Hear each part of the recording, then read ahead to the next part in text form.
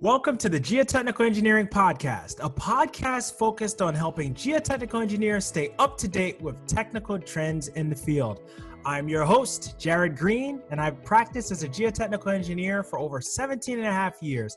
And in addition to practicing engineering, I enjoy mentoring young engineers and first-generation college students. I have focused on helping to increase the number of pre-college students that are interested in STEAM majors and fields. By STEAM, that's science, technology, engineering, art, and mathematics. In this episode of the Geotechnical Engineering Podcast, I'll be talking with none other than Miss Joanna Smith, a geotechnical engineer with 5 years of experience in the areas of pile design and inspection, technical writing, project management, and leadership. At such a young age, she's achieved an enormous amount of success in her career, and in this episode, we'll be talking to her about her career success and the things she's done to help engineering students succeed and women to succeed in the field. Joanna holds a BS in Civil Engineering from Morgan State University and an MS in Geotechnical Engineering from Johns Hopkins University in Baltimore, Maryland. She's a well-traveled geotechnical engineer, and she's worked in Wiesbaden, Germany, Cancun, Mexico, Jamaica, West Indies, Washington, D.C., and she currently works in New York City with AECOM. She's currently the geotechnical lead for the $1.9 billion Hunts Point Interstate Access Improvement Project. She's also a member of the Women in Deep Foundations Committee and the Ground Improvement Committee of the Deep Foundations Institute, and she is the ASCE Metropolitan Section Chair of the Diversity and Inclusion Committee. Wow, I would say Joanna is very active, and that's not all she's done. Joanna has also founded Daily Smith Incorporated, which is a STEM program as well as a musical experience. As a musician and engineer, she believes that music and math intersect and build confidence and technical skills. From her program, her students have excelled in math and science and have been successful in getting into the schools of choice upon excelling in auditions. Engineering is truly something, she says. It teaches us so many lessons and gives us so many perspectives, not only from the past and present, but also to the future. And with that, let's jump in with our conversation with Joanna.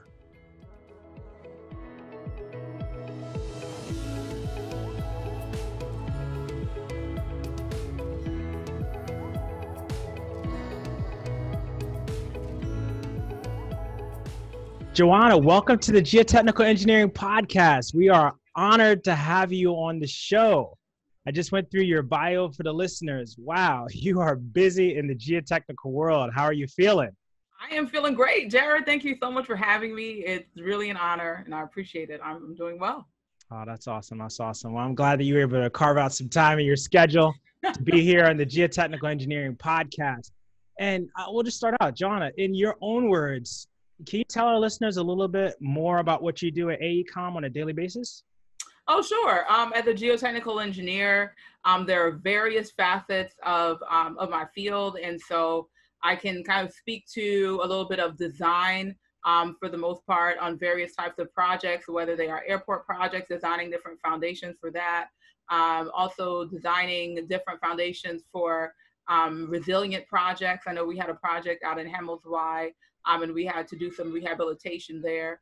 Also looking at the geotechnical field investigations, which are very important at the preliminary stages, are seen throughout the geotechnical program. That's very important. And the geotechnical investigations are not only just going out into the field and actually taking a look at the soil conditions, but also writing the reports, also operating somewhat as a geotechnical project manager, I like to call it. You are involved in the various stakeholders, the clients on the AECOM side, and also within the field and outside of the field. And so it's definitely a niche. However, there is a various different types of aspects of engineering that's involved. And so it's not just, doing one side of the work, but also working alongside different individuals. And so your communication skills and your soft skills, as well as your technical skills, are all a part of the development of, leading out in the geotechnical field. So alongside that, part of that is what I do, and also getting involved with different organizations within geotechnical engineering, which is also very important.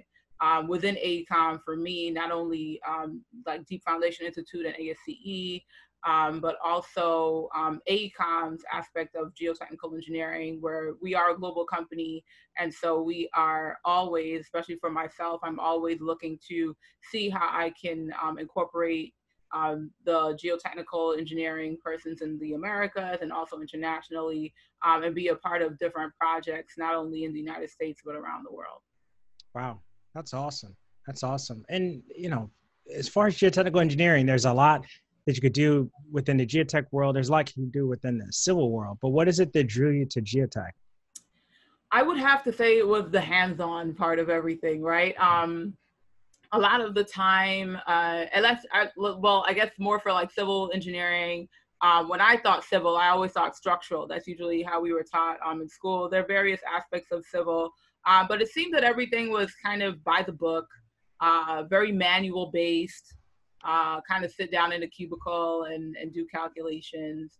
And I am a person that loves to move around. I love to kind of have my hands in different aspects of things in order to create this wholesome approach.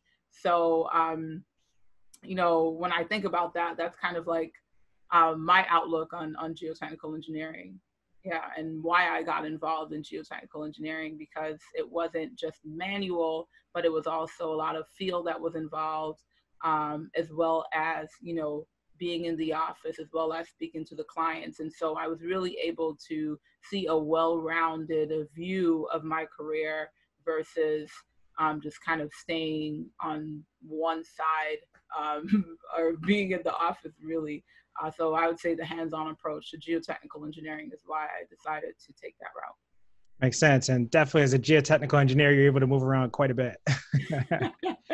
And it looks like it's working out well for you. I understand that you're currently the geotechnical lead for the $1.9 billion with a B Hunts Point Interstate Access Improvement Project. That sounds like a huge responsibility. Yes, can you tell us more about that project and what you're doing? Definitely. So, in 2017, we won the first phase of this project.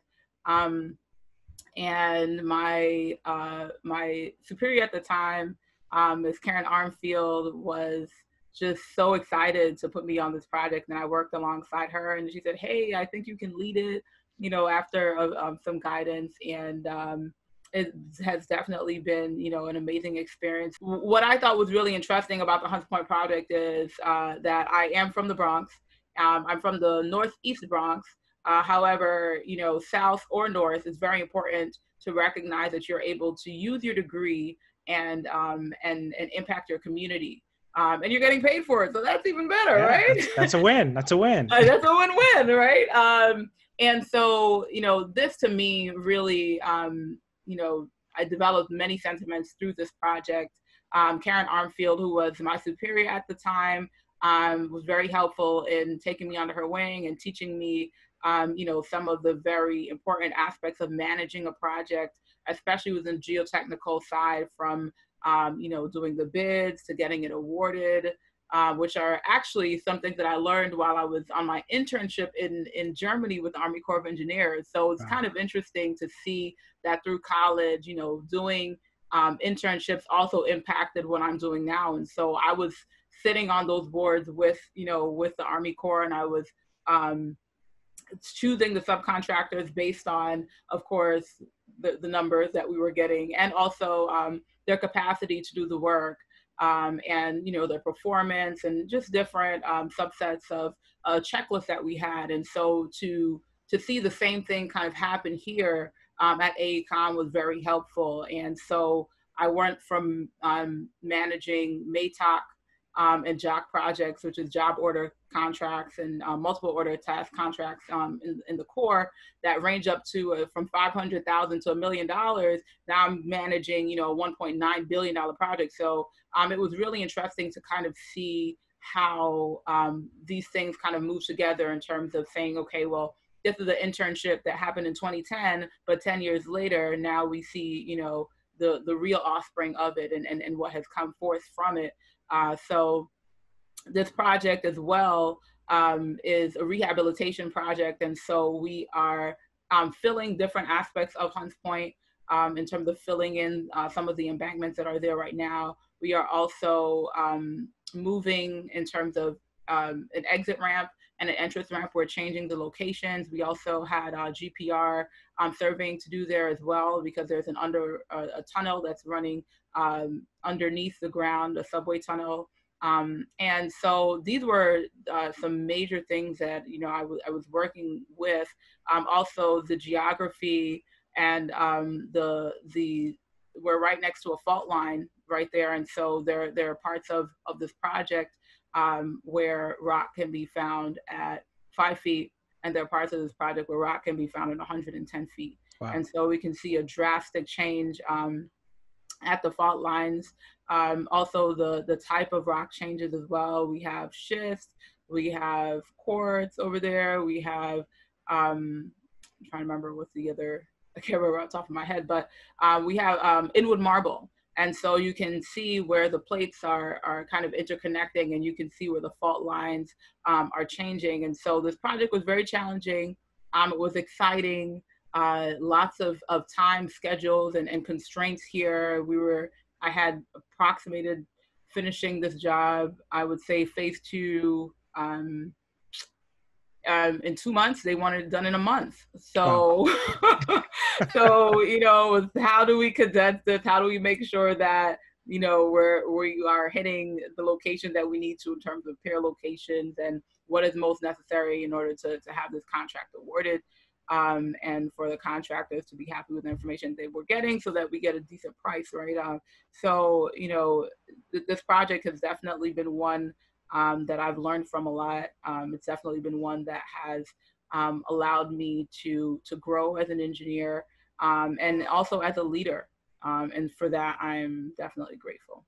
That's awesome. It sounds like you got a little bit of everything there as far as the change in, geology going down below, and then, the timing of the schedule, a little bit of everything. And you hinted at what you were doing in Germany. So as an intern, I understand that you were working on projects where you're rehabilitating military structures in Germany with the Corps? Yeah. So these were different structures. I'm not sure if it's classified or not. Don't tell us anything that's top secret, but I mean, high level. There were definitely different structures that we were working on. I remember I was in Ramstein, Germany. We had also got to visit General Kip Ward, who was a 4-star general in Stuttgart, Germany. And he was definitely very receptive to us. It was about 7 of us who had gone out there. It was a very rigorous selection process. And I was the only one who was able to work in the installation support branch, as well as working on some of the fiscal year monies that we had, and looking at how we had to get that money allocated to projects before the year was out, or else the money is gone. Okay. All right. So these were some of the building blocks, I would say, that allowed me to be able to do what I'm doing now. Wow, that's awesome to hear, because we often talk about the importance of getting an internship and how an internship can help you to get a full-time job, but more importantly, it kind of gives you an introduction to what it looks like to be an engineer. And it sounds like you made a great transition from, now 10 years from after your internship, you're actually doing that on the mainland, which is awesome. It's awesome. Now, the publisher of the podcast, the Engineering Management Institute, they believe in diversity and inclusion. And from what I know of you, you've often said you're passionate about diversity and inclusion as well. Can you tell us more about how you strive to improve diversity and inclusion in the civil or geotech world in your sphere? Most definitely. Thank you so much for that question. I think that we have to start at our hiring management levels for the most part. And I'm going to kind of speak about that. And also, I call it the pipeline effect. And I've been having these conversations with some of the executives within AECOM, and it's really been great to be a voice and an advocate, especially at this time. But when I want to speak about the hiring process, simply because I think it's important for us to develop relationships with universities internationally. And doesn't only have to be, as I said, it can be international. It can be also in the Americas or wherever you'd like it to be. But universities are also diverse. in just like how they're diverse in the type of subjects they teach, the scope of work, the intensity of the different subject matters that are taught. We are also diverse. They are also diverse in ethnicities and the way different people think because they are from different spaces. And so I think it's very important for us to look creating partnerships with different universities and also creating partnerships with the different diversity programs that are in these universities. When I spoke about Germany earlier, I was a part of a program called AMI, and it was American Minority Interest in Engineering. And that advancing minority interest in engineering. And that program was very helpful for me because of the opportunities we had. So I went to Morgan State University. At Morgan State, we had a plethora of opportunities available for us. That Army Corps of Engineer project was also in Hawaii. It was also in North Korea. It was also in a few other, I know it was in Germany because I was there, but it was pretty much an international, affiliation. And so I think that when we are purposeful and intentional, these words are very important in making sure that we advance, those spaces, then we can definitely create that within our environments. And so that's very important. And I think that's definitely something that we can do moving forward, and I can do moving forward as an advocate and as I have been advocating for. So I am working alongside some of the executives, and it's definitely been a great time to be at AECOM, especially within this time frame. Talking about the pipeline effect, I think this is also very important. I'm not sure how many schools are or how much of corporate America is involved. I'm sure we have a few companies that are, but I think that working on the middle school level and also the high school level is very important, where we are getting into the schools, whether it is being a part of a STEM program. And I say at least try to impact maybe 500 just within the first 5 years, right? Different offices have maybe 5 regions within the Americas or whatever it is. Say, hey, we're going to adopt, 100 students over the course of this 5 year for each region. And, that's definitely something that would be great to put your name to, not only just for what it would look like, but for the impact that it's having on generations forever, really forever. And it's really a way to leave a legacy. And so that is what I think is very important in terms of looking at diversity and inclusion. And so because of that, and because of my love for that, I created my own company called Daily Smith Incorporated, which has a branch of STEM as well. And so I'm going to be pushing that forward this year and for years to come within our communities. So apart from that, I'm also the vice chair, not the vice chair anymore. Look at me, I'm still in last year. I'm now the chair of diversity inclusion for ASCE for the metropolitan section. Wow.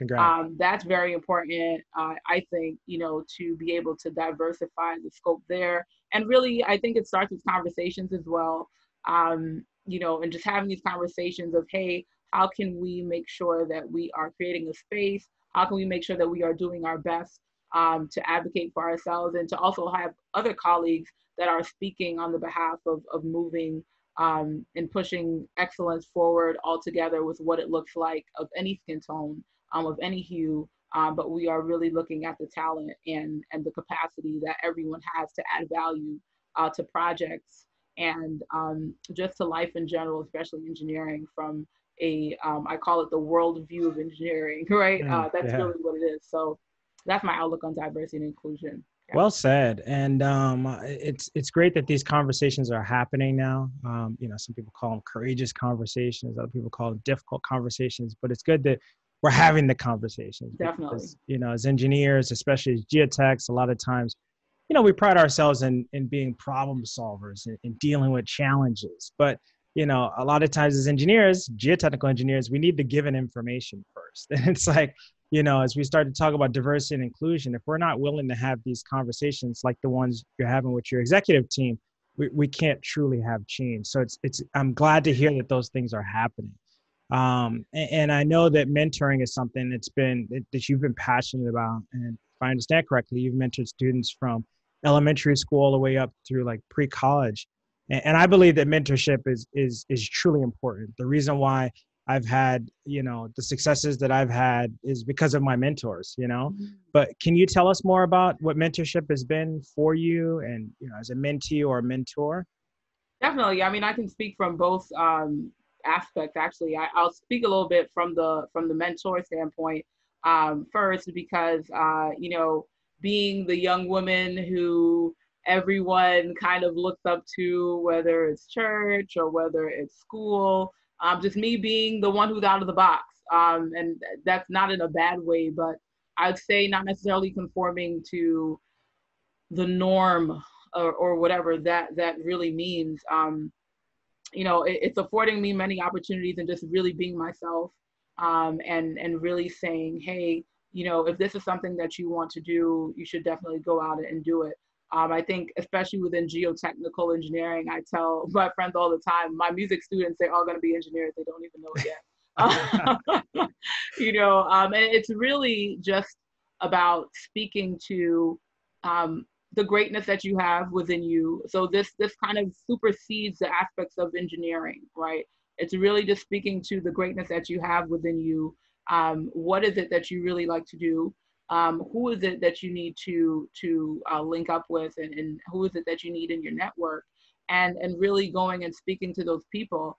And so for the young people that I work alongside, I actually have a young man who was also doing the piano with me, and he's a civil engineer.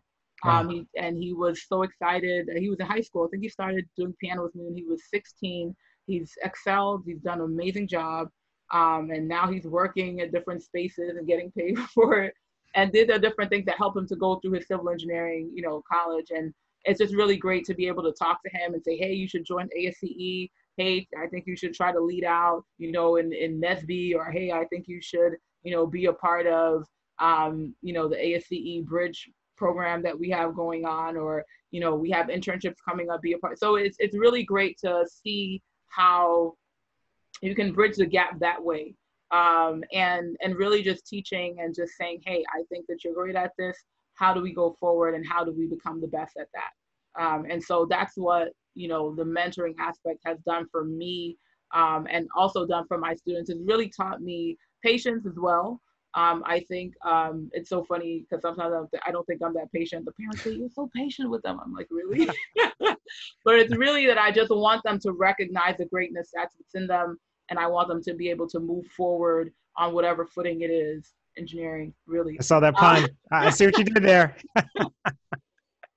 Right.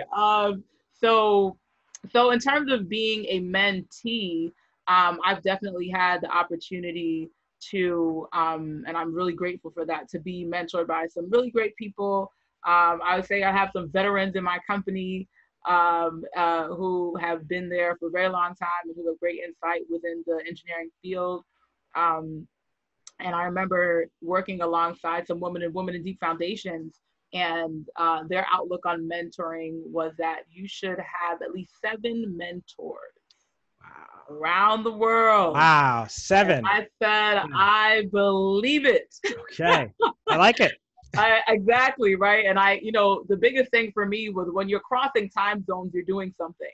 And what I've recognized is that the mentorships that I've been receiving, some of them have been local, and they have been starting out, and they still are. I would say Ms. Karen Armfield, Ali Mohammed, who's in my office as well, Giselle Pasalakwa, there's some folks on my team.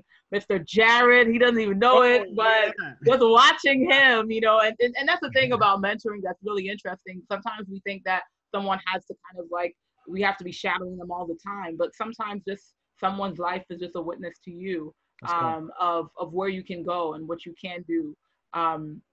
So that has been very helpful for me. I would say internationally, and also just moving over into different. I have I shouldn't be shouting my mentors. I don't a little stingy with that. But I'm going to shout one more out, Miss Marcy. I don't know if you know Marcy. She's an ASCE as well. She's definitely been a great mentor. She's a geotechnical engineer as well. I remember meeting her at an AECE conference that I presented at, and I saw her on stage, and I was assessing everybody who was talking, and I was like, that's her. I don't know what it is about her, but I know that she's going to be in my life forever. And when I spoke with her over the duration of time, you know, she told me that she had ran 2 companies of her own. And, you know, now she does nothing but C-suite. And I said to myself, I see that, you know, I see myself there. I see myself in you. She's also an athlete, and she had gotten into a really bad accident, but she came through and had done a marathon after that. And, you know, it's things like that. When we think about mentorship, it really is a world view. It's really speaking to persistence. It's speaking to resilience. It's speaking to continuing to go on. It's speaking to overcoming challenges and strength, really, and the power that different individuals have. Because the truth is that, you know, you don't necessarily need a mentor in your field. And I know I just kind of spoke about all geotechnical engineers. So clearly I'm working on diversifying my mentorship. You got plenty of time. Right, okay. You got plenty of time. He's so funny. But yeah, you know, it's really about people around don't necessarily have to be in your field to mentor you. But it's the positivity, and it's the ability to continue to grow forward even when things don't look as nice, or look as great, or look as promising as you expected, but just knowing that you will do better, you will be great, and you are great, and really manifesting that greatness within you. And so that's really what mentorship has done for me, and what mentoring really means to me. That's awesome. That's awesome.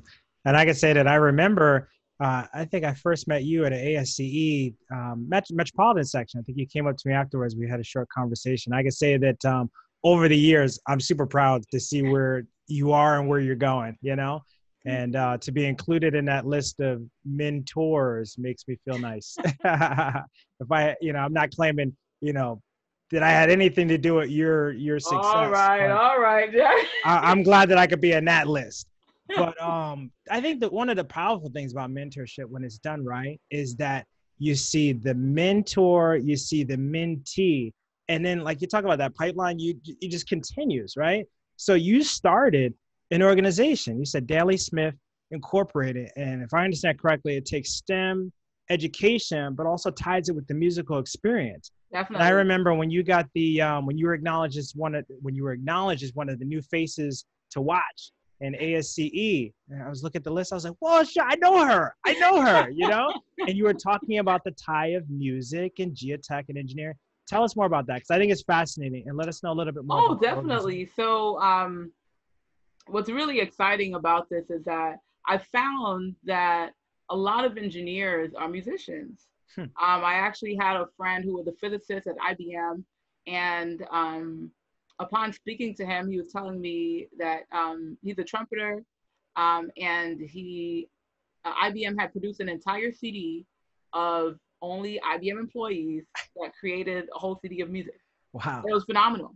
And I recognized, I thought I was the only one, but then it definitely made sense to me, because music and math go together. For all my musicians out there, when you think about the scale, right, you have 12 scales. And if you're not a musician, just listen up, right?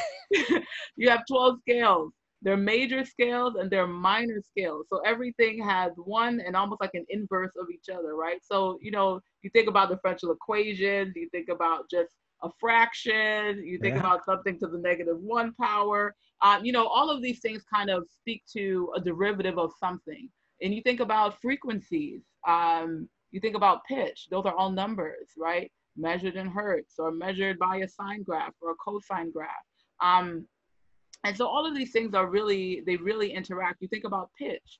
When you think about the number scale system, it's in octaves, oct, right? Prefix means 8. And when you play, and you keep going up as you land from one to the other. And so the same note C to the next C, there's 8 notes in between them. And so you start to see a pattern once again. Same thing with math. And so I think it's really interesting to recognize that when you start to put chords together, it's a number system. So you have 1, 2, 3, 4, 5, 6, 7, 8. And if you want to play a chord, you play 1, the 3, and the 5. And so there you go, boom, right? So all of these things really allow you to start to think critically. And so a lot of pianists or folks who have taken music or even piano teachers will tell you, you know, everyone's not going to be a pianist. Everybody's not going to be like a concert pianist. Everybody's not going to want to play on stage or play for events. But what it does for you is it definitely works on the critical thinking portion of your mind. And so it's definitely not only that, but it's great to be able to show your talent. It's definitely, music is a language, almost like, well, not almost, like math, right? It's readable. It's something that transcends your regular ability to speak or to understand a language. If somebody says 5 or 6 in another country, unless they write differently, they can identify that, right? And so it is the same thing with music. If someone was to play gospel or play Bach or play, you know, Franz Liszt or something, you can definitely say, wow, that's beautiful. It's definitely a universal theme throughout. And so to me, there is a joining there of both of the sciences and the arts together. And what I've recognized, especially in my community, is that I see a lot of this innate gravity towards the music. But when we come to the science and the numbers, sometimes it's not as strong. And so for me, this is one of my missions here, I know, to be able to bring those together so that it's fun and it's exciting. And so when we start talking about the sciences and we start talking about combustion, or we start talking about fuel or energy, or putting stuff together, hey, I want you to build this, it will start to bring some understanding, like, oh, in music, we put this chord together. And if we put that together to make that sound, then in some way, shape, or form, I can put this here, or I can construct this object, or I can create this calculation in order to yield this product, right? And so that's really that's my standpoint. I think it's definitely something new. I've been doing my work and my homework and trying to find books on music and math. I know Herbie Hancock has some information on that, and he has a whole program. But he's Herbie Hancock, that's a whole nother story. But I'm finding it a little difficult. It seems like it's an untapped zone as of right now. So it's definitely something I'm doing, and it's been great. Many students have been excelling in their mathematics and their science practices. They've also been doing well in their abilities in being accepted to different schools that they were interested in being accepted to. And so it's great to see that when you have a passion for something and you act towards it and you create a solution for it, that it really does happen, and it really does start to kind of bring life to itself, you know, in the areas of which you would like to bring life to. So music and math are definitely integrated. They move together as one, and it's great to see that. Yeah. That's so cool. I can remember, you know, I remember math classes as a kid. I remember math classes in high school and college. And it's just this stigma attached to math. Sometimes it's like, oh, it's hard, or it doesn't make sense, or it's not tied to reality. And it's just like, those are false notions. But to tie it with music, it's like, wow, you went really deep there with the chords and everything. I'm like, wow, that's pretty cool. That's pretty cool. But I'm excited to hear about those connections that you're sharing with the next generation, you know? And with that, I want to say that you have a quote in your bio that we shared earlier, and I just think so powerful. You said, engineering is truly something. It teaches us so many lessons and gives us so many perspectives, not only from the past and present, but also for the future. Can you share with us that, number one, like a little bit more about that quote, which is heavy? I mean, that's not like Hallmark stuff. That's heavy, right? But, you know, share a little bit about where that's coming from. And then also let us know if there's an important lesson that you've found in your career that's helped you so far that you want to share with our listeners. I think that'd be worthwhile. Definitely. So when you think about, at least for me, when I think about engineering, I really think about the analysis and also the synthesis of something. So the breaking down of something and building it back up. When I was younger, my parents but I was always like the tomboy of the family. I wasn't really the girly girl. It was funny. I remember I used to pop my sister's dolls' heads off and let them float in the water. And it was the funny part about that was even in me doing that and trying to fix them back, I remember that I was always the one that could braid my hair. If I needed to sew in or I wanted to braid, extensions, I would always do it. And my sister, who was playing with all the dolls and combing their hair, and she never, she didn't, she was not the one to be hands on like that. And so, it really kind of showed me that as you look to how the mechanics of something works, or as you look to figure out how things come together or how they break apart slowly, you start to understand the fundamentals of that object, or of those things. And so when I speak about engineering, and the lessons it teaches us, I'm not just speaking to, our geotechnical calculations or our design for a foundation or our design for, a skyscraper structure and the manuals. I'm also speaking to the engineering of how, if you want to think about basic things work, right? Like, okay, well, basic in my head is building things. So, so if I wanted to build a gate or I wanted to build a fence, what's the first thing I'm going to do, right? These are the basics. What's the first thing I'm going to do? And when I think about that, I think about children. So a lot of the times I think that we complicate everything. And really everything is really just based on basic engineering. So we know that unless we're speaking to Future City and the floating city, and maybe even there, we have to have a foundation, right? And that foundation needs to be strong enough so that, hopefully we're not in an earthquake simulated area, but and we're just going to leave that there. We're not in California today, but we should be able to create something that can stand on something for a certain period of time, amount of years or whatever it is. And so that is really the engineering. How can I make this work? How can this stand? How can the integrity of this stay? And that will allow us to see how it's done now. But then when you look to the historical aspects of it, you say, hey, how did they do it before? If you don't want to reinvent the wheel, right? And that's usually what people do. They do their research. And so when you think about that, of the basics of something, how did we do it before? Okay, well, how are we doing it now? And then for the future, how is this going to impact our generations, right? So even the engineering of saying, how does math and science and the music work together, that engineering might have been something that they've done years ago that I don't necessarily know about. But how's that going to impact the future? It's going to create leaders. It's going to create new thinkers. It's going to create a generation of people that recognize and understand the strengths that they have within them, not only just from building things, but also building their generations. And so the engineering of that. And so I love speaking like this because it really speaks to the larger perception behind what engineering is, right? And so when we produce things, we also produce people, we also produce new ideas, we also produce new thinkers. And that's really how we create the generations that we have now. And that's really how we create excellence over time, right? So that's just a little bit of kind of where that was coming from in terms of the depth of that and the root of that, really. Different things that have engineered my path.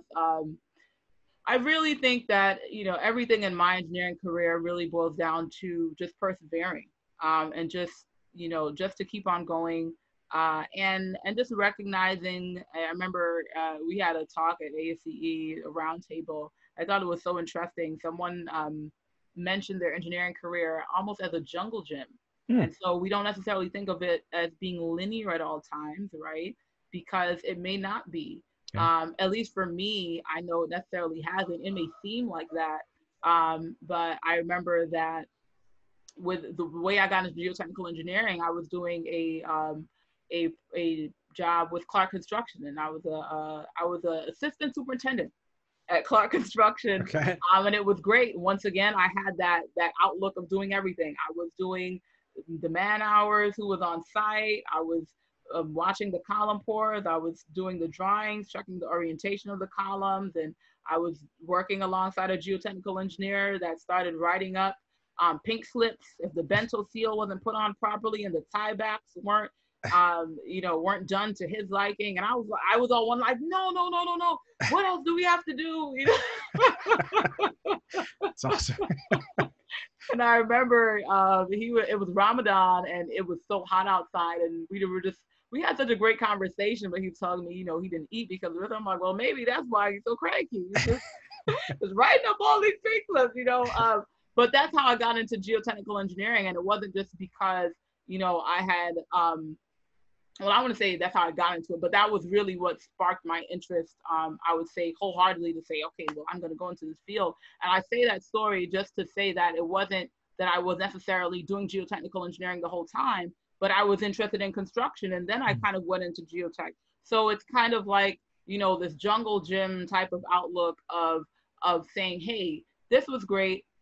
I might like this right now, and I may like this right now, and I'm still going to stay in the field because, once again, it's a wholesome approach. Everything is interconnected.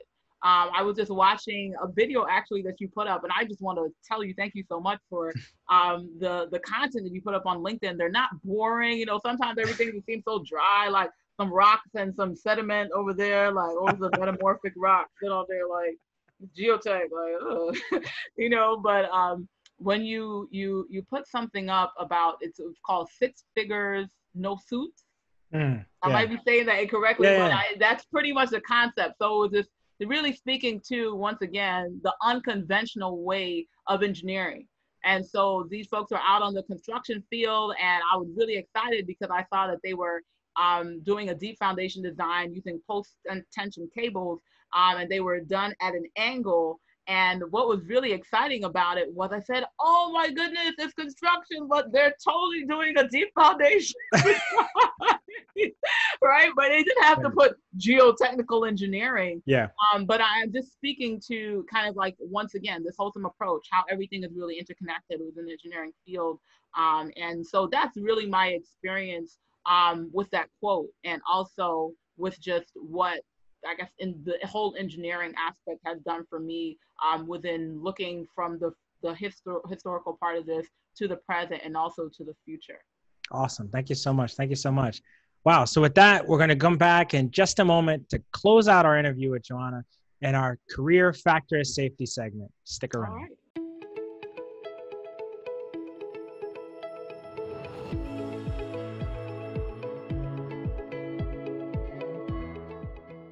All right, welcome back. It's time for our career factor of safety in segment.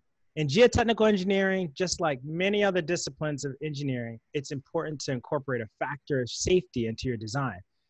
But what about incorporating a factor of safety into your career? So today, of course, we're speaking with Joanna Smith. Joanna, with all that you've accomplished and all that you've been involved with, one would have to wonder, how in the world does she keep from burning out? It's obvious that you must have some type of great time management and planning skills. Tell us, how do you manage to give yourself a factor of safety against burnout and do all that you're doing? Please share with our listeners. Awesome. So these guys did not ask me to do this, but I have a planner here. And in my planner, I'm teaching. In my planner, has like a day here. It tells you what can you be grateful today? What are your tasks? And then it gives you like time slots. So I'm old school. I still like to write things down as well as, put things on my Outlook calendar. But when I plan my days out by using the time slots, it definitely helps me to manage my time a little bit more effectively. So I'm going to just tell you a little bit about the difficulty of that part of things. What happens sometimes is that you have to remember how much time it will take you to do a certain activity. And so sometimes you may, if you're like me, my sister laughs all the time. She's like, you build these schedules that are so strong, it's ridiculous. Strong, not in a good way, but maybe a little bit of this overachiever type of mentality going on here. And so I would say for myself, what I've recognized is, okay, it might take me 5 or 6 hours to do this, or it might take me 3 to 4 hours. So I try not to be too strict on myself and put something for 2 hours that I know would take maybe 3 or 4. So I think that has been very helpful in terms of keeping my time slots. Also, I would call it the carryover work. So sometimes in this time slot, you're also, at least for me, I'm looking at the priority of this task, if you will, or the priority of this goal, right? And so if it's something that I can do for maybe 2 hours or an hour for that day and then kind of keep it going on throughout the week until it's done, that's definitely something I do as well. Also, what's very important is to tell yourself where you want to be. So if you're not as focused, you say, I'm focused, right? You kind of repeat this stuff to yourself on a regular daily basis. This is called positive talk. And these things really help to brainwash you in a good way, right? So, positive self-talk definitely helps you to be where you want to be.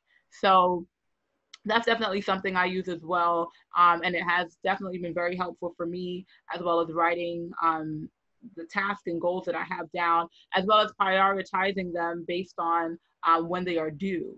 And so that has been helpful. And of course, using an Outlook calendars as well.